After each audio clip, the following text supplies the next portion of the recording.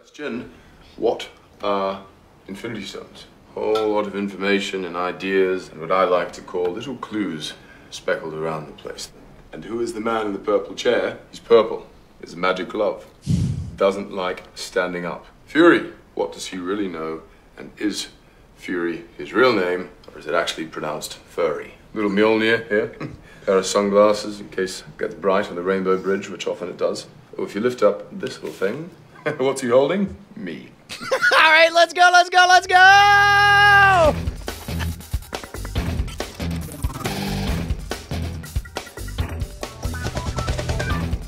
Welcome to Cordkillers, our mission to report the intel from the front lines of the cord-cutting revolution so you can watch the stuff you love when you want, where you want, and on whatever device you want, even if it's on the other side of the world. Ohio, Brian-san. Choshi wa do? Moshi Moshi, across the Rainbow Bridge. It's Tom Merritt, all the way from Japan. And of course, that opening video was footage from Comic-Con of what Thor was up to during Civil War. It's pretty hilarious. Watch the whole thing.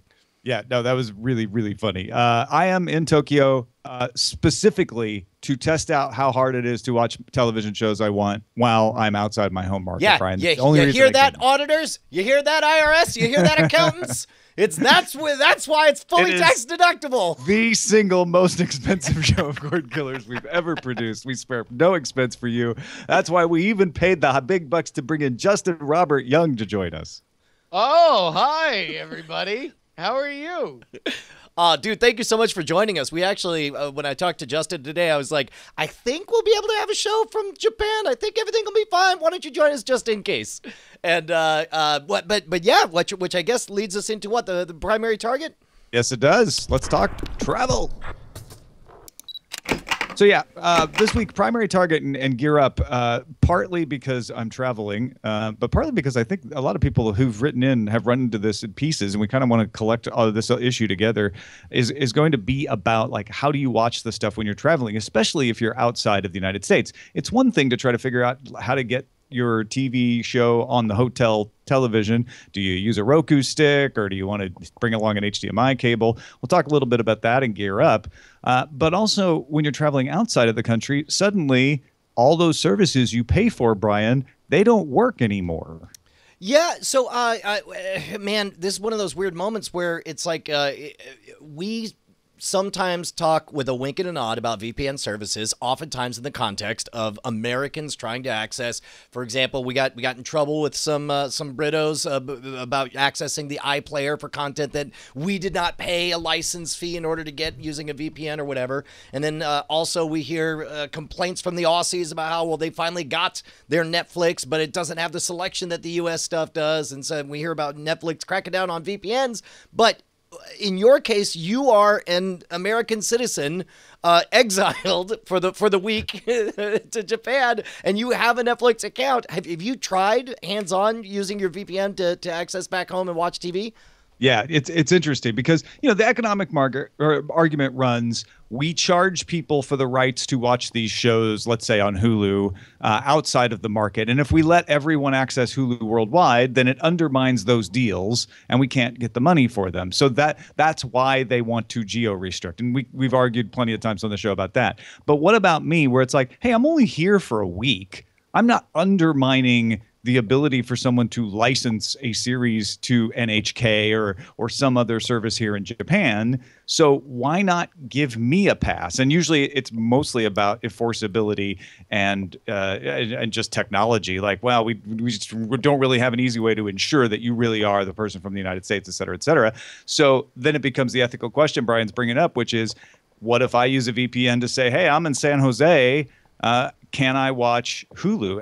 And the fact of the matter is, it kind of depends. I'm able to get Sling TV working on the private tunnel VPN, no problem. That's interesting to me. I am not able to get Hulu working on it because Hulu says, I see you're on a VPN, so we're not going to let you stream. And I've run into that when I've been domestically, because I always use a VPN when I'm on hotel Wi-Fi, and if I want to watch Hulu, I have to be less secure. I have to turn off the VPN to watch it because it'll be like, we don't know where you are because you're using a VPN, so we're just going to shut you down. So you have to find a VPN that Hulu hasn't blacklisted. It's similar as the game of cat and mouse that the BBC plays and Netflix plays, etc. Justin, what's the over-under on if we get, like, and maybe we want to do this live as a pay-per-view special after Cordkillers, if we called the toll-free Netflix customer service line and had Tom tell the truth of where he is and what he's going, and what he's up to, what's the over-under on them pretty much saying, yeah, just use your VPN? Let's go with Hulu, because I was going to mention Netflix. Netflix, I can log in and watch Japanese Netflix. Like, it's not a problem. Right? So your subscription to Netflix carries to Japan, but you can't watch American Netflix. You're watching Japanese Netflix. And I'll be honest, I logged in, I looked at it, and all the shows I've been watching are there except for Star Trek Voyager. It looks almost indistinguishable. What about hacking the system? I hear. I didn't look for hacking the system, actually. That's funny. Probably not, because I've had a lot of international viewers still complaining to me about that. Oh, okay, yeah, but back to the question, Justin. What's the over under if I call Hulu and like, hey man, I'm paying you for the commercial free. Come on. I mean, I don't know if we can set a number, because I don't think it's going to happen. Like at the level of tech that you're going to get from a random number, they're not going to probably even know the solution. And corporately, they are kind of staunchly unsupportive of VPNs, if not hostile to them, for the exact reasons that you guys were saying. When you are dealing with international rights restrictions, there is just simply not enough in their mind legal cases like yours, although that you can clearly acknowledge them. They don't believe that they are there enough to create some sort of passport or some sort of like way that you can say. And to be honest, I think it's probably the kind of thing where it's like, even to acknowledge that technology exists, like in their corporate training, somebody comes in like, I'm going to work customer service for Hulu. My guess is somebody says like, well, do we tell them what to say in someone's situation like Tom? And they'll be like, you know what? If we tell them that it's okay, then we just get in trouble for saying it's okay. So let's not teach it. Let's not have it be part of our corporate training program. As far as we're concerned, all of our customer service people can be totally ignorant of this fix, and it's fine for them to just say, yeah, sorry, I don't know how to help you in your situation. Read from the card, Hulu is meant for region locked, geolocated, member of the United States only, and in Puerto Rico. I mean, yeah, I guess that's the thing. It's like I just kind of suspect that they're not in business to help you. Like this is a gray area of their service that they care very, very little about making easier, because the entire engine of their business could not, in their mind, be helped by it. It could only be harmed.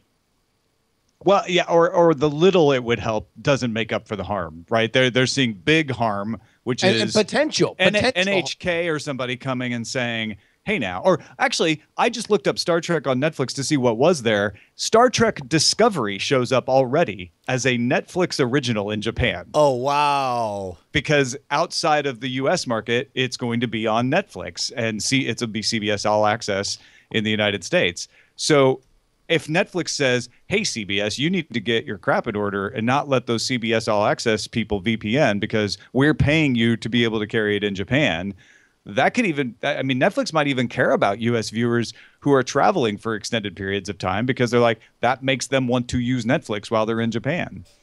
Well, but those are the kind of market forces that make these things get fixed, right? Yeah.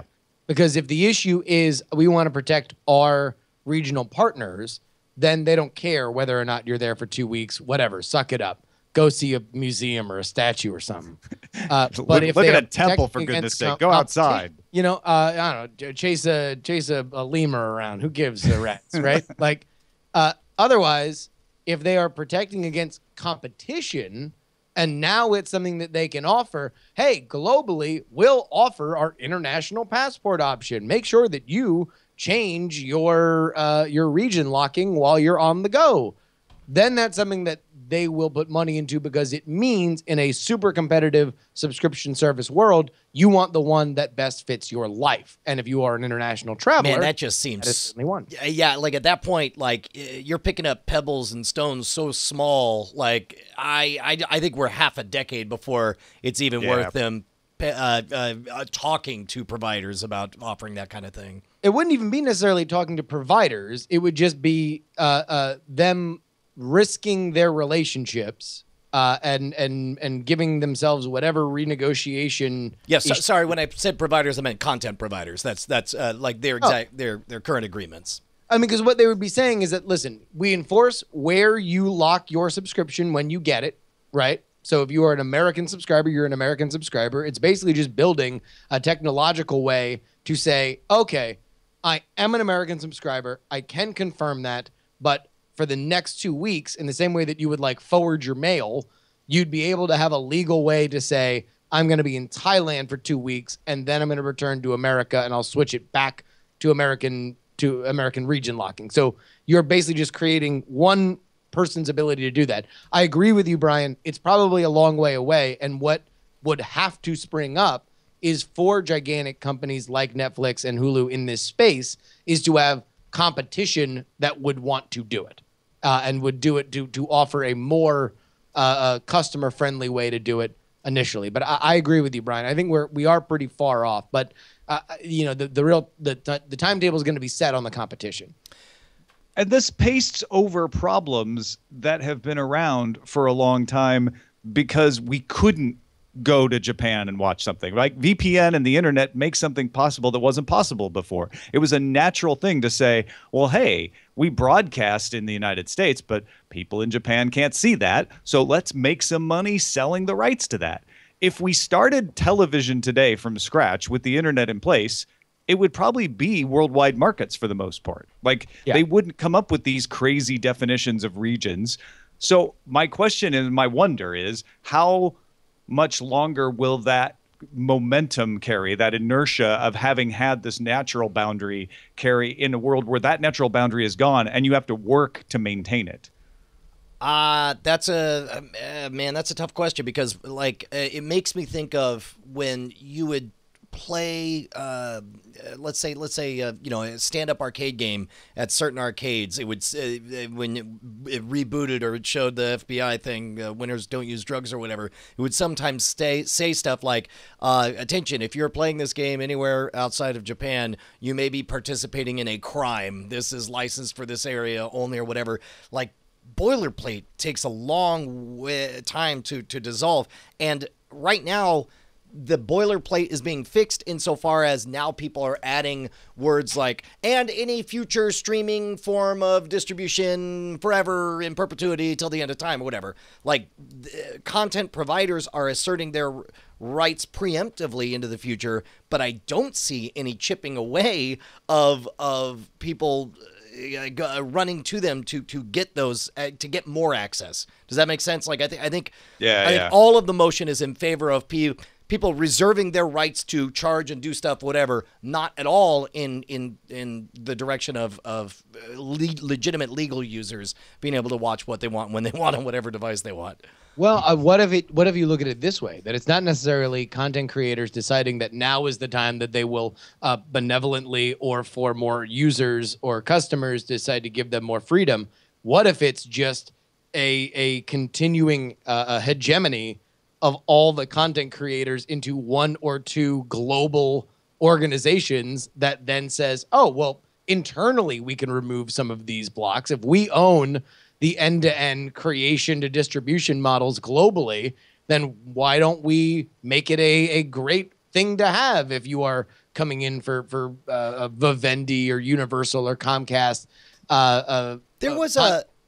There was some talk about that in the late 90s when it came to music piracy or whatever. And basically one of the proposed solutions was, well, why don't we just tack on a $20 fee to every broadband connection ever, and then all that money gets gobbled up. We just assume everyone's pirating. We see what they're pirating, and we pony out that money to everybody accordingly. And that sounds like a de facto similar situation to what you're proposing, not so much by government hegemony, but just by the tyranny of a duopoly. No. I'm talking about corporate hegemony. Yeah, correct. Yeah. Like, like we just have three companies that are global, which, I mean, I'm sure is like kind of Orwellian, but. Well, Netflix is kind of moving in that direction by making their originals available in all their markets at once. So even though they have to play the region game with things like Star Trek Discovery, where they decide, well, it's worth it because we get everywhere else, they are, when they put out their new originals as often as they can, making them available everywhere. And so they're trying to push down that road to having a service that is global. And when you go to another country and log in, you shouldn't notice any difference because they have the rights to everything everywhere.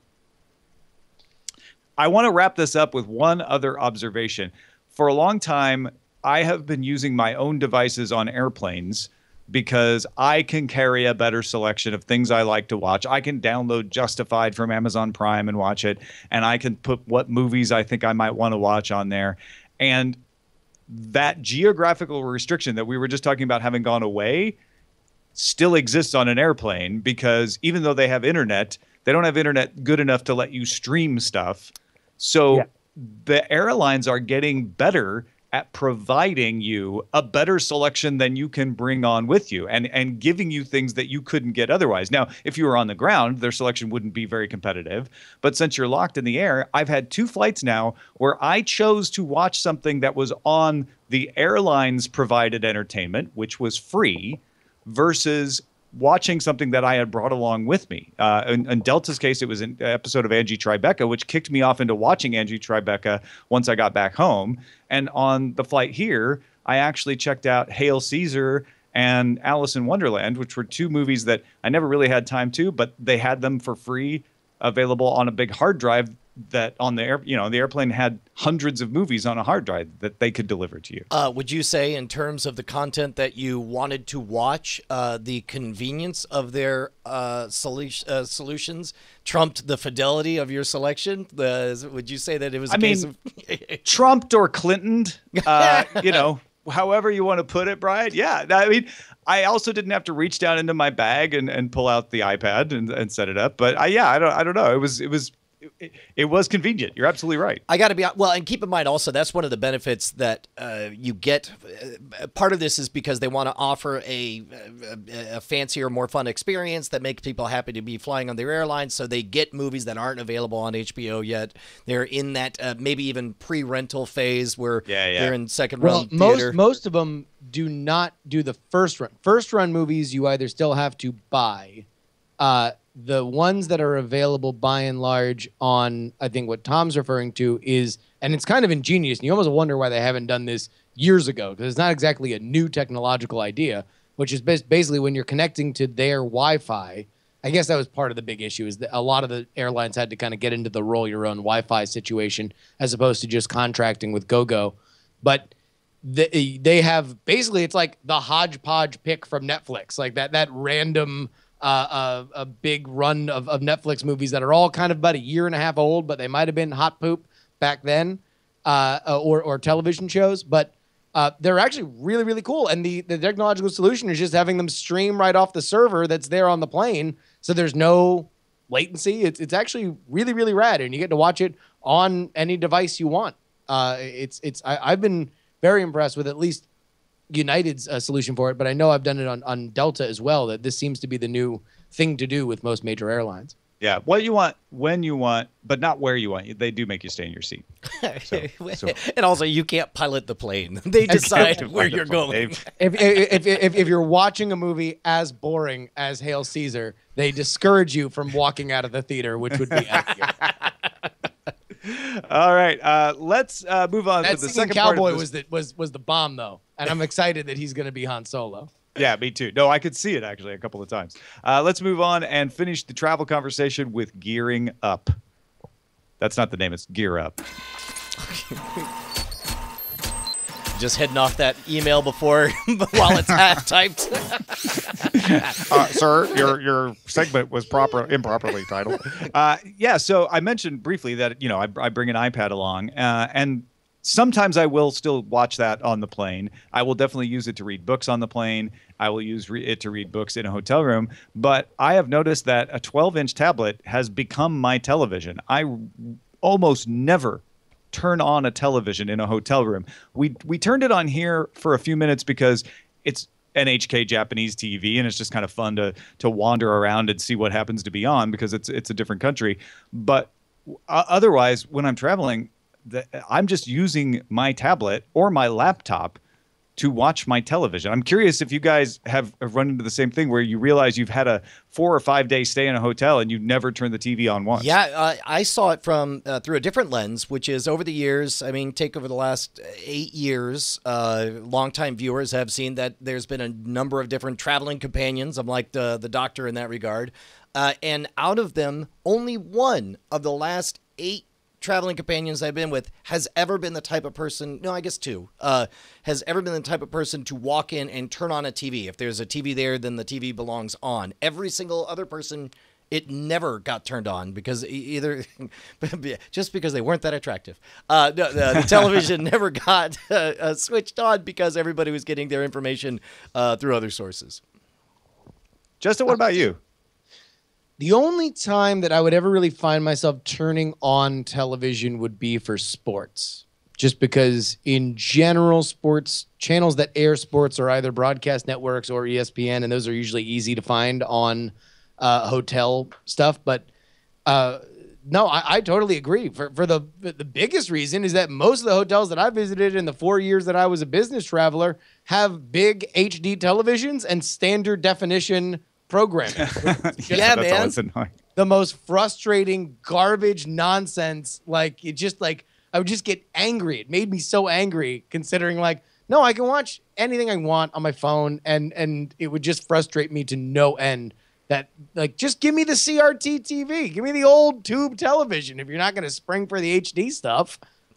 So you mentioned that the 12-inch iPad is your TV. Is it a case where that display is the most attractive? I'm surprised you wouldn't use, because I would use a laptop. It's easy, because I oftentimes want content playing in a window while I'm typing and doing other stuff. Yeah, if I need to watch something while I'm doing something else, absolutely I will use the laptop. But because it's a tablet, it's a little nicer to just prop up on a bedside table and it looks like a television, or even just put in my lap. And just kind of lean back and sit on the hotel bed and watch it. I think of it as something that is television size. It's like a mini television that I can move closer to myself, and then maybe like look at my phone and check Twitter or something while I'm watching the way I would normally at home, which is a whole commentary in itself.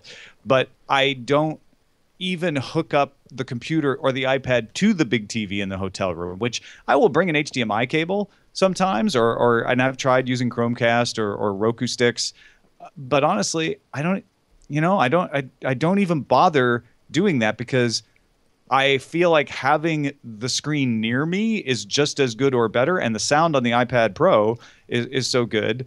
I don't really miss having it on the big screen. And also it's just, try to find electrical outlets in your average hotel room, and it can sometimes be a frustrating, painful, awful situation, let alone to try and have a solution that is every hotel room successful for getting stuff on the big screen. A lot of hotels have their TVs nailed up to the wall, and they're in awkward, weird positions for you to try to plug an HDMI thing in there.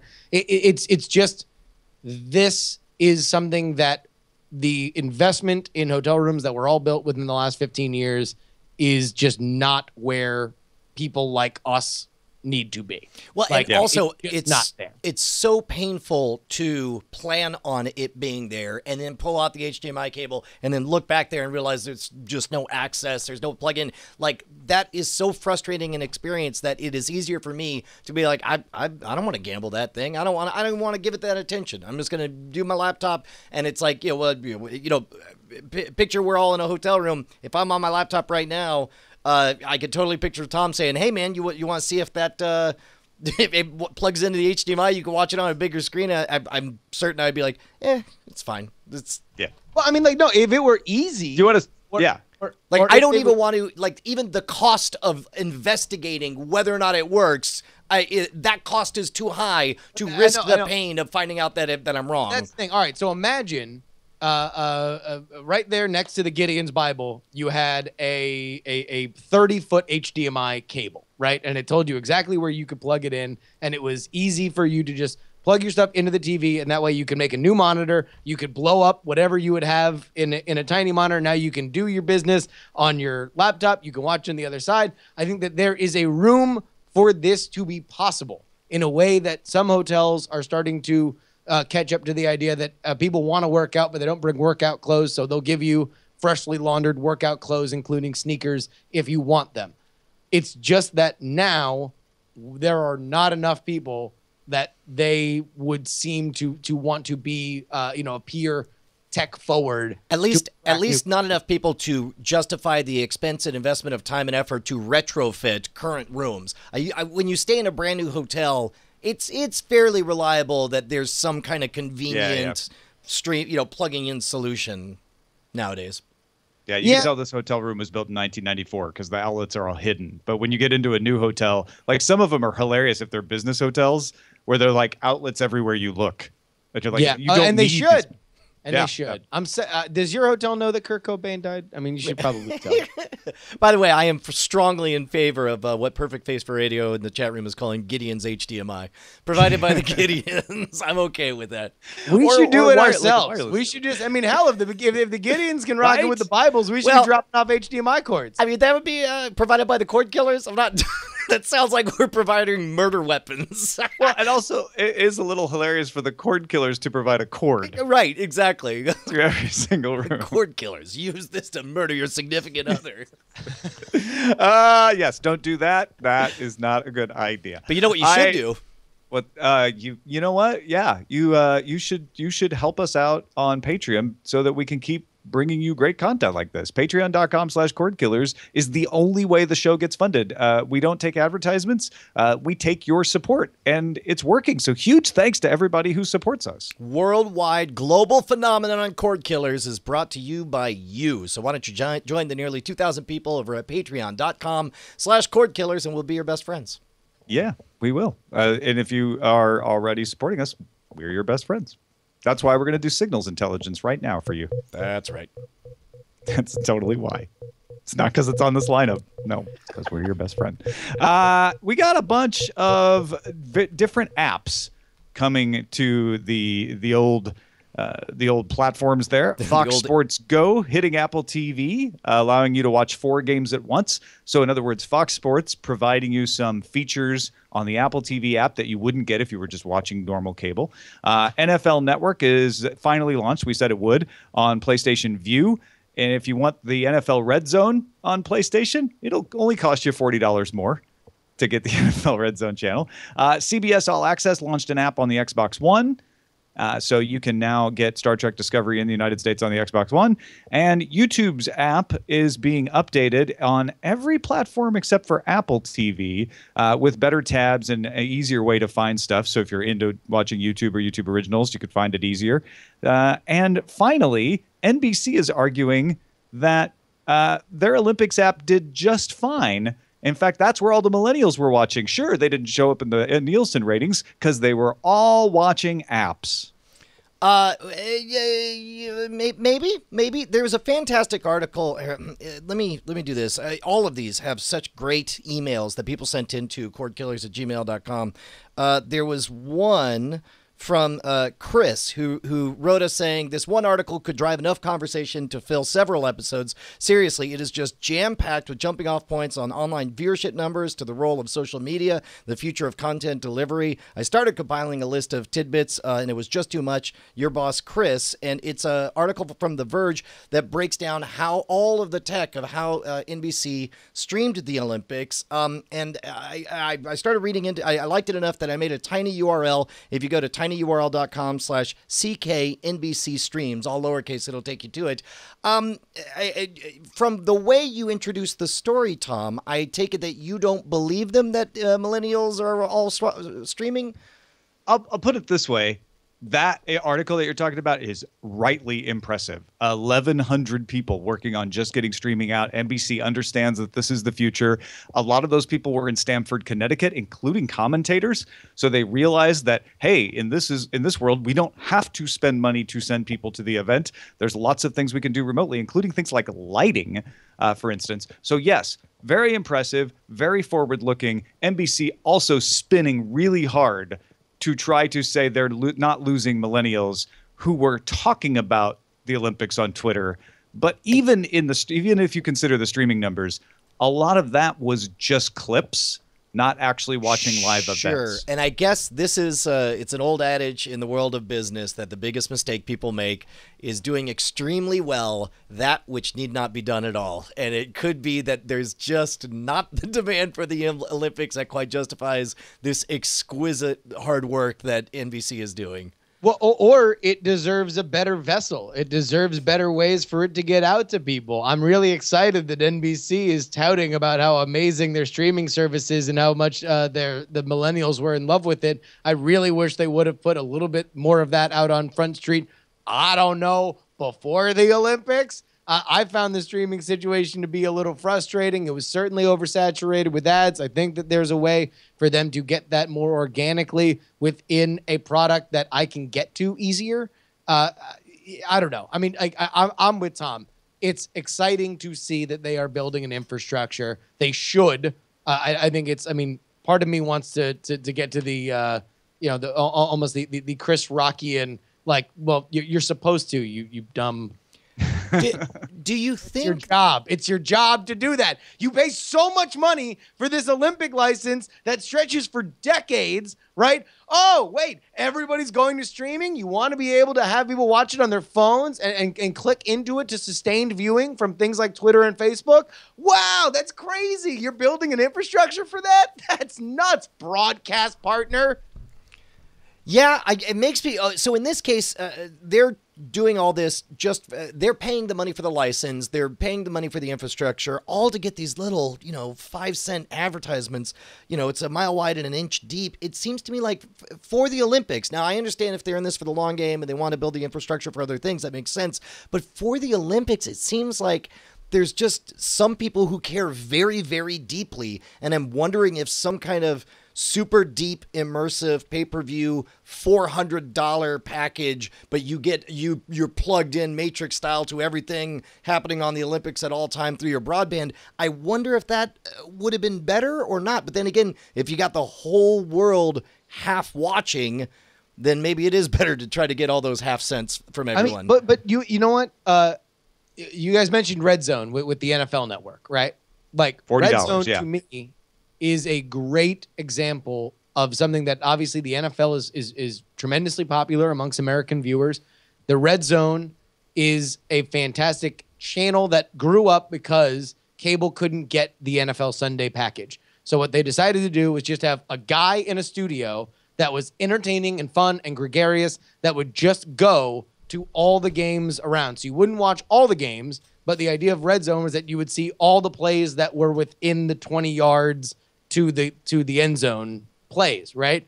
Like, if I had that, I mean, that can go viral for the Olympics. The idea of just taking something seriously and presenting it in a way that's beyond just, hey, there's 90 million events going on where they're all on your app. Figure it out. Skeet shooting from swimming. No, jerks. seriously. No, 100%, Justin, because Gold Zone, I'm not making this up, was that for the Olympics on the NBC app. It was sometimes harder to find, but it is the majority way I watched the Olympics because it wasn't as well done as Red Zone, but they were trying, and it gave me just this like bird's eye view of everything and was fantastic.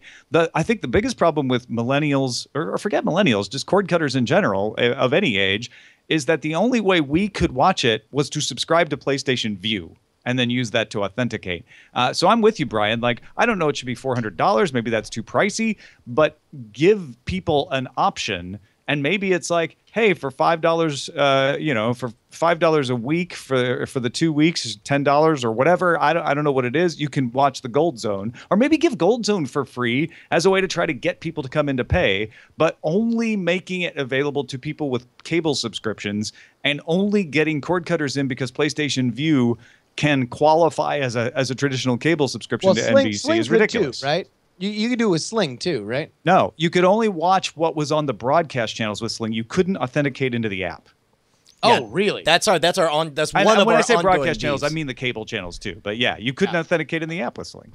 Yeah, that's garbage, and it's just the Olympics are built for the internet. It's built for the idea that you can get exactly what you want. These are these amazing, explosive, granular elements, and it really, like, this story gets. I guess I didn't realize I was so annoyed with it until you guys brought it up. But it's so spinning it after it's done to say, hey, look, we're not a total embarrassment. Millennials watch their phones, crazy kids, instead of like, no, your streaming system was garbage. And it was really, really bad. And I hope that it's better in 2 years for the Winter Olympics, because that's another example of these great, big, amazing visual events that people in general don't care about, but you can make people fall in love with it if it's granular and it follows you around and you have a way to keep track of it and have it find you on your television, on your laptop, or on your phone. Well, and that's the way that you want to watch it. It seemed to be, and again, this is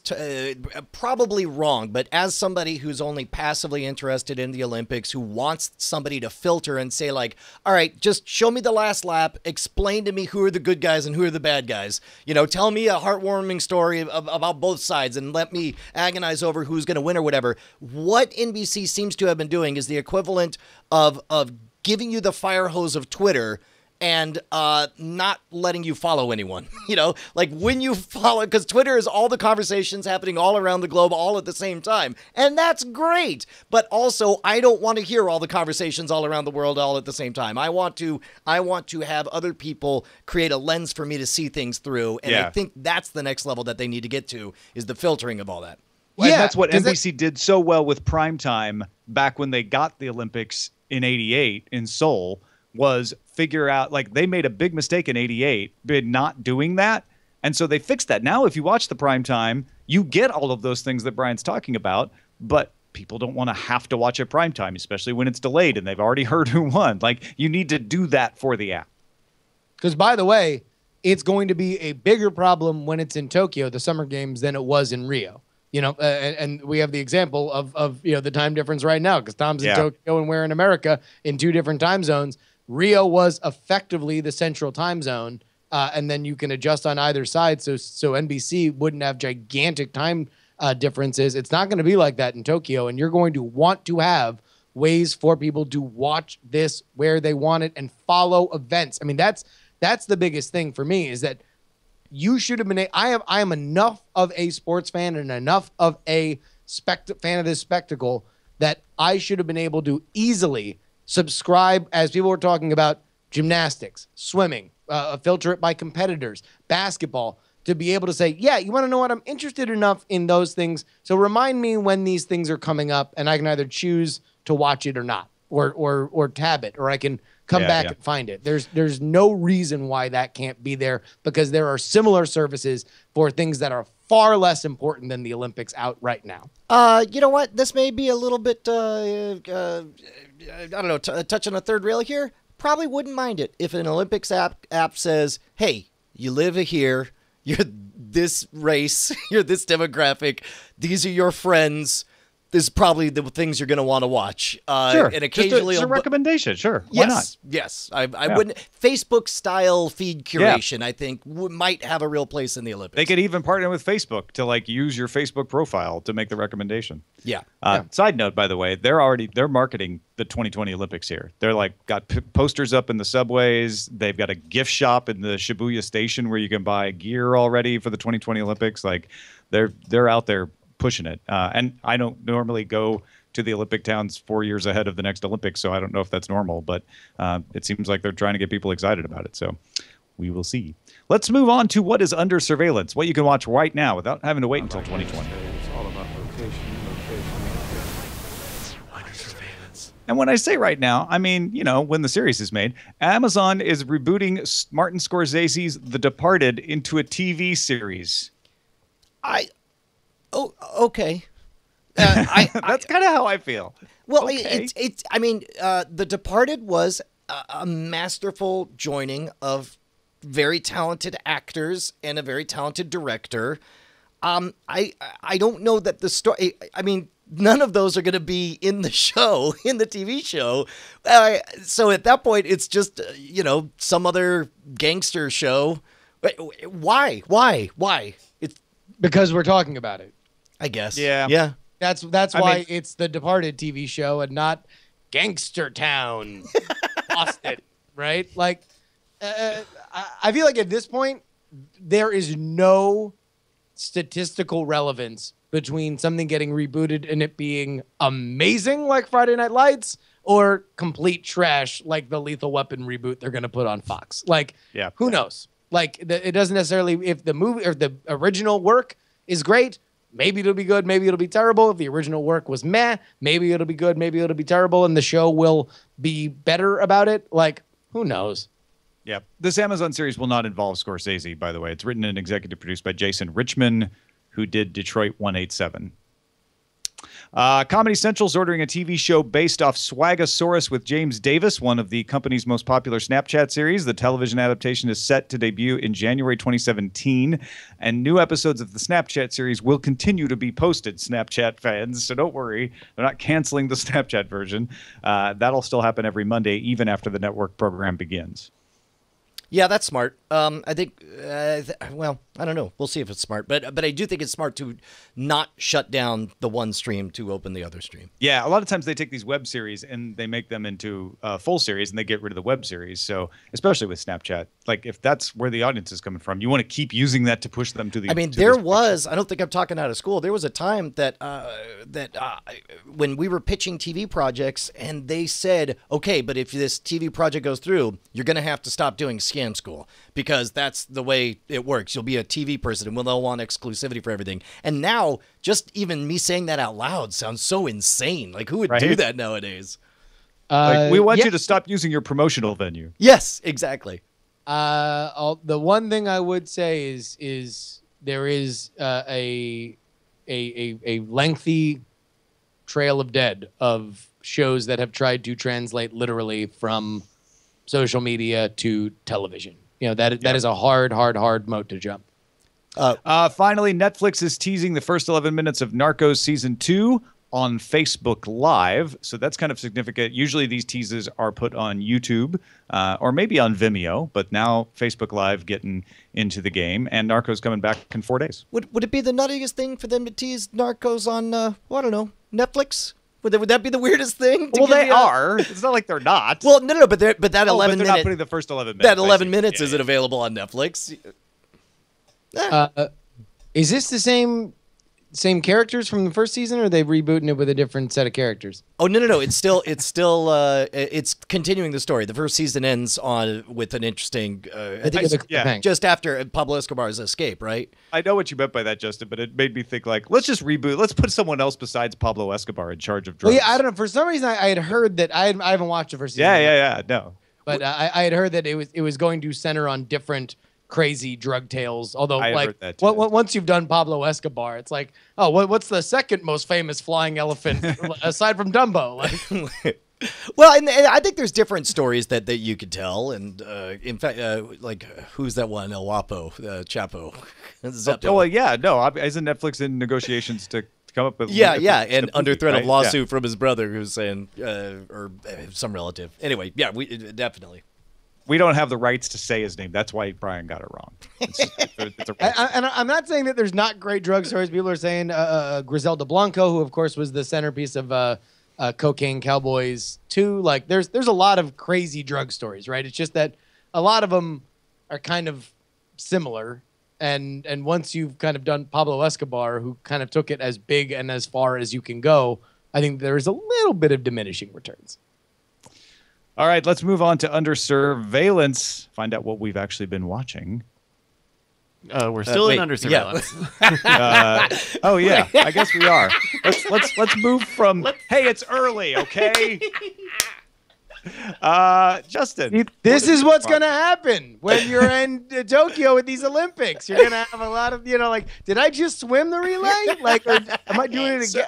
Mr. Are we Phelps, in the relay right now? Why am I talking while I'm in the pool? Justin, what have you been watching? I have been watching Mr. Robot, Senor Robot. Senor Roboto? It's amazing. I love the show. It's so good. It's so great. And We're going to talk about it on Spoiler Zone. I won't get into it. It's very early. It's very early, Tom. But I got to the point that people were kind of a little hooting and hollering about. I loved it. Loved it. I like that. I like that. I like that. Brian, anything else that you've been watching? Yeah, man. Of course, The Usual Suspects. Not the movie, but I mean our Usual Suspects. Mr. Robot, Justified. Every week, Brian watches The Usual Suspects again. But out of nowhere, there was an article that dropped that says, "Hey, Netflix just quietly added Jonathan Strange and Mr. Norrell from BBC to their lineup." And I tried reading the book, gave up. Tried reading listening to the audiobook, gave up. It was just too tedious. Fell in love in the first 10 minutes of the series. I am digging it. I'm already 2 episodes in. You've read the book, right? Have you seen the series? I have not read the book or seen the series. Oh, wonderful. Yeah, no, it's a fantastic. As I'm saying this, I'm looking down to make sure it's not you're on the lookout pick, Bryce.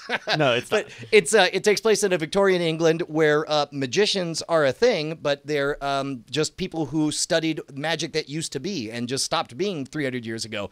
And they're all theoretical magicians is what they call them. And then one guy, Mr. Norrell, is like, he buys all the books and he's like, no, I'm a practical magician. I actually do magic. And everyone's like, well, nobody does magic nowadays. He's like, no, yeah, you want to see some magic? And then he does magic. And they're like, oh, well, that's magic. That would be, you know what that'd be really useful with is in our war with France. We should do something with that. And there's another character, a bit of a showboater, Jonathan Strange. Highly recommend it. Enjoying it quite a bit. The one thing that I'll mention that I've been watching here was an episode of Why Did You Come to Japan, where they catch people from not Japan at the airport and then ask them why they came to Japan. And the hilarious thing is they then follow them. Like there were people here for a contest, so they went and followed them to see how they did in the contest. It was just an interesting take on like grabbing.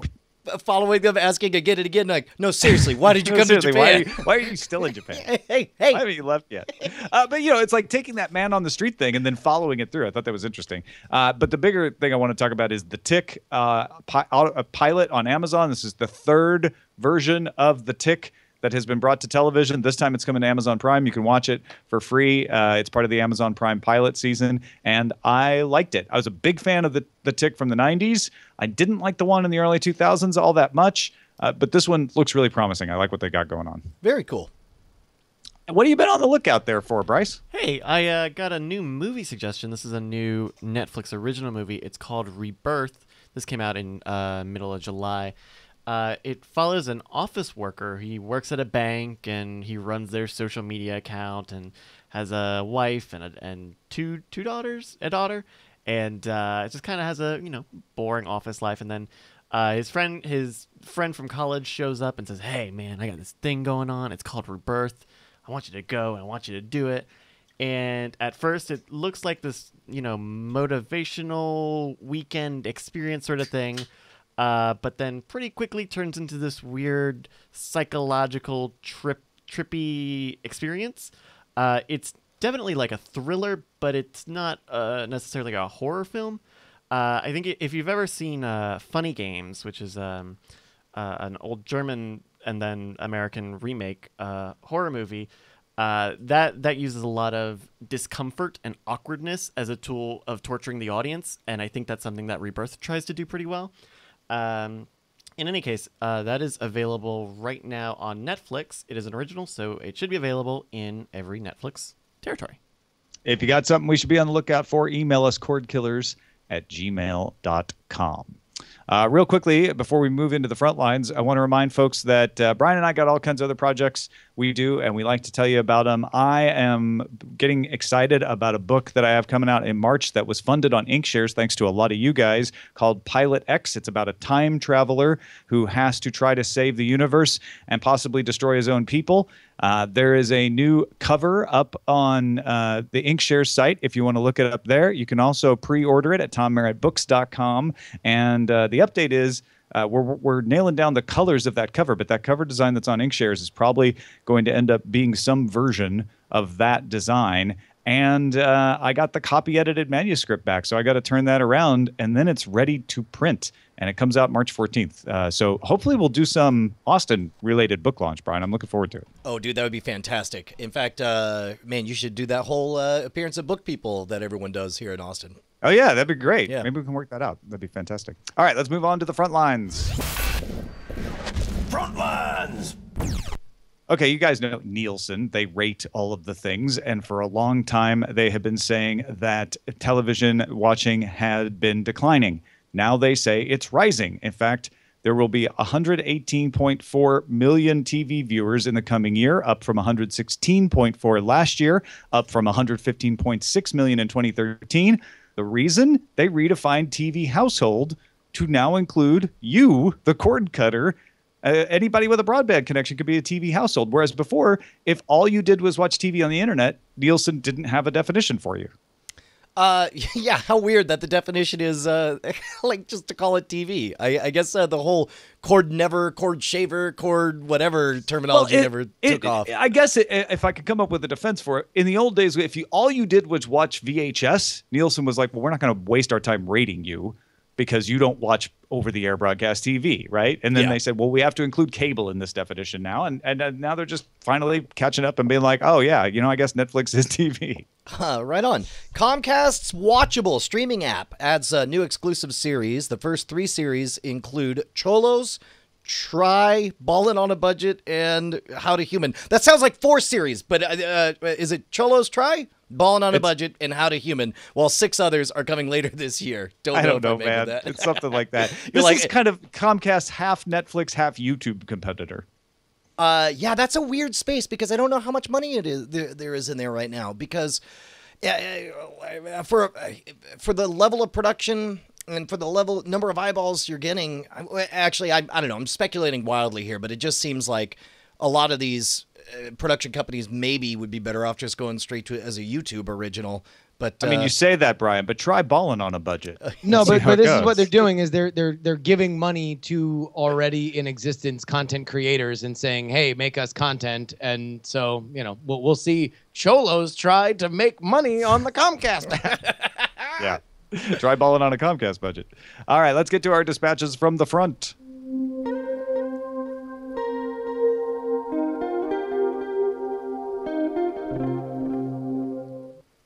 Keith in Kent wrote in bemoaning the fact that he plunked down $99 for NFL Game Pass using PlayStation View as his place of watching and still isn't getting to watch all of his Seattle Seahawks games. Yeah, it's almost as though in Seattle. Yes. Well, that's your problem, bro. Come on, this ain't new. Like this is. No, I'm sorry. He's not in Seattle. He's in Kent. He's in Kent, Justin. My mistake. England? I believe so. Yeah. Oh, really? Yeah. Oh, then yeah. I mean, listen, you're usually able to watch it for his, unless it's on broadcast television. Broadcast restrictions. That's what got him. So I guess, okay, so you got, first of all, sports availability people are bemoaning in the cord killer world, but also, this was an interesting one from me, to me. Edward writes, Brian and Tom, I like to live in the past. I didn't see a single Olympic event without a spoiler, and I'm rocking a 5-year-old phone with no alerts. I check the news every so often, and that's my downfall. Is there no hope for people like me? Do I need to buy a bunker from that guy selling seeds? He's asking, basically, is there a way to live spoiler-free as a sports enthusiast? And it's like, I think that's called living in a bubble and not watching the news. That's that, because just tweak that a little bit and just say, I am a Republican, and everywhere I look, I see all this Democratic stuff. Isn't there some way I could live Democratic free or whatever? I think sports crosses over into the realm of just straight out news. I don't think it's hard to say, like, I want to watch sports news, or yeah, I guess what he's saying is I want the sports news removed. Just go read Russia Today. You won't see any of the sports news that you want to see. It's a good solution. Finally, Kimberly, the Texas teacher, wrote back and said, I'd like to add an idea to the reason for the name change of the new Anne series. We were talking about Anne and Green Gables. It's just going to be called Anne. In part, it might be the distance, the new movie, from the Sullivan Entertainment versions. There are two different fandoms, those that love the books and those that love the Sullivan-produced TV. Sullivan TV has controlled the visual media of the intellectual property since 1985. I think, in a way, the Sullivan series sanitized drama that was considered too adult. like, for instance, Anne's daughter being stillborn, parents having to send children off to war, children dying, very young by today's standards, teens getting married, et cetera, et cetera. I'm looking forward to the new movie, and I hope it is more true to the source material. Yeah, I guess it's. I think she made the comparison of like Little House on the Prairie. We think of that as an early '80s show, and the property. If you're going to launch it again, and you're like, no, we're not rebooting it or whatever, you might call it something a little bit different. Yeah. Well, that is it for this episode of Cordkillers. Justin Robert Young, thanks for being along for the ride. This was awesome. Hey, I am here for you guys, and by you guys, I mean your listenership and viewership. I'm only partly here for you two personally. Good. Where can there be more Justin Robert Young on the internet? Holy crap. Well, I'll tell you what, if you like politics, I just expanded my politics show into 3. It's called Politics, Politics, Politics. And now it's on Monday, Wednesday, and Friday at 10 a.m. Pacific time. That is 1 p.m. Eastern time. It is an irreverent look at the lunacy of politics. If the presidential race is a circus, I'm the rodeo clown selling drugs in the parking lot. Excellent. Don't forget to catch Justin Robert Young filling in, host of Daily Tech News Show, dailytechnewsshow.com as well, since that's happening at like 4 a.m. while I'm over here. He's one of the people, including Patrick Beja and Scott Johnson, stepping in. Thanks for doing that, man. Oh, Appreciate no problem. that. It was a pleasure and an honor, as it always is. Programming note for you to realize, Labor Day, next Monday, Dragon Con going on. I'm still out here in Japan, so there will not be a Cordkillers next week, but we will return the week after. Our website is cordkillers.com. Our email address is cordkillers@gmail.com, and we're live on diamondclub.tv Mondays at 7 p.m. Eastern, 4 p.m. Pacific. We'll kill your cords later. It's very early. Very early. Hey guys, Tom and Brian here. We just wanted to say thank you to all of our $5 patrons who keep us loud, live, and independent. You guys make Cordkillers the production that it is. Your name appears in the video credits and appears in our hearts. And if you'd like to become one of them or see who they are, you can go to patreon.com/Cordkillers. You'll need to do more than just go there, though. You'll have to sign up and, pledge an amount. But Unless you just want to see who they are. Well, I mean, you could gawk. That's a little creepy, isn't it? If you want to be a gawker, Let's go. it's up to you. Diamond Club hopes you have enjoyed this program.